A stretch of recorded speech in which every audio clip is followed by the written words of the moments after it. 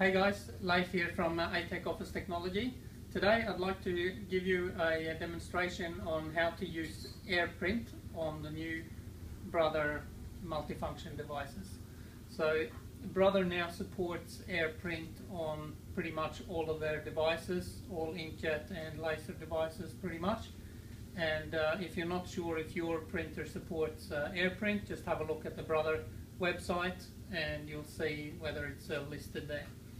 And a couple of things you need to do to get started setting up AirPrint. On this one is the Brother MFC 9330. They just recently have been announced to the market. When you unpack it and you set it up, just follow the instructions to connect this one to your local Wi-Fi. So you have to have a local Wi-Fi already in range.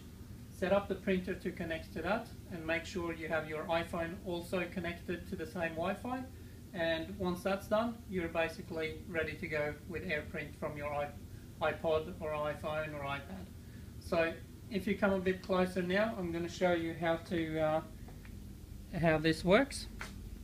So pretty much maybe not all applications, but most applications now support AirPrint. So whether it's your photos or any of the pages or notes or you name it, you open it and it will support AirPrint.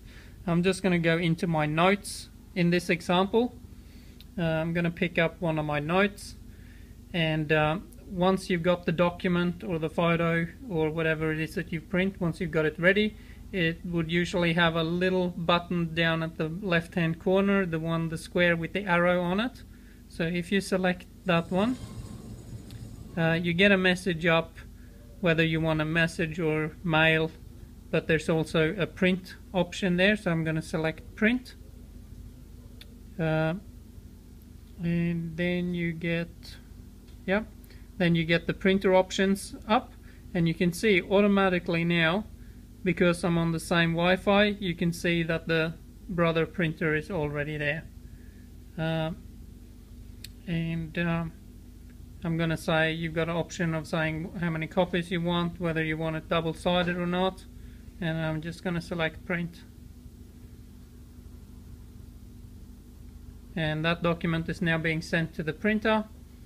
The printer will wake up from sleep mode and start printing. You can see, if you have a look at the display there, you can see it's now receiving data.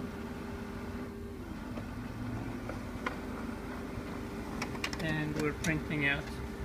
Just going to show you a couple of things back on the iPhone. For example, if I go into my photos and open up a photo like that one there, even if it's in a different program, you still have exactly the same menu. You can then choose to see, I've got more options here, but if I go to print a document, you've got the same option there of select the printer and print. And there it is there, my recent printer, and hit print, and away you go. Super easy. Just make sure you have the printer is connected to the Wi-Fi. If you have any problems or you need to troubleshoot it, the first thing I would check was to actually try to print to the printer from through the Wi-Fi from the computer, or try to eliminate things that way. And that's it. Thanks for watching.